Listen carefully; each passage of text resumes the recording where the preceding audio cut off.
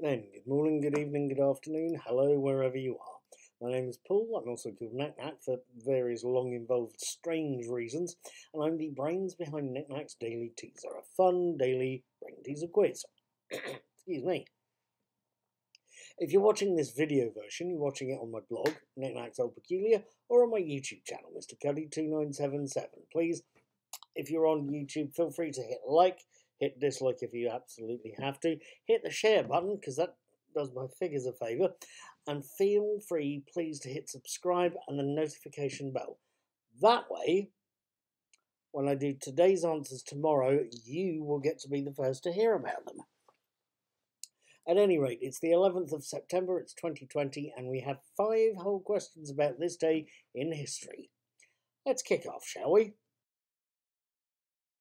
11th of September 1932 saw the birth of keyboard player Joe Zawinul.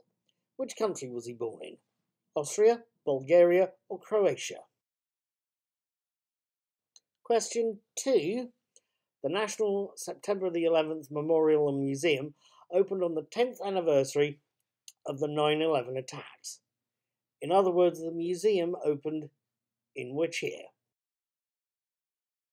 Question 3, 11th of September 9 AD saw the end of the Battle of the Teutoburg Forest.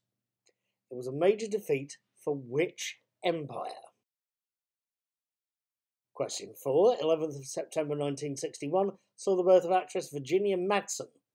In which film does she play Princess Irulan? There's a bit of a cue, the remake's out this year. Finally, question 5, 11th of September 1960 saw the birth of Michael P. Levitt, former Master Chief Petty Officer of the Coast Guard. In other words, he's sort of the head of all the enlisted members of the Coast Guard. He was born in which town in Idaho?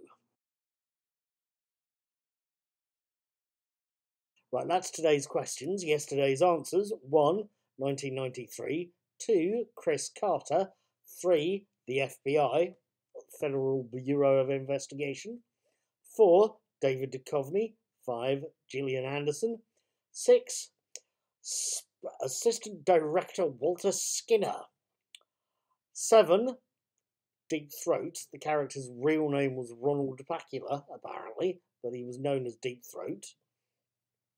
8, Mr. X. 9, either Cancer Man or Smoking Man.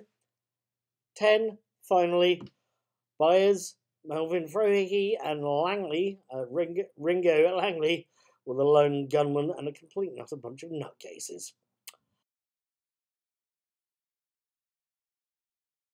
At any rate, moving right along, that's yesterday's answers and today's questions.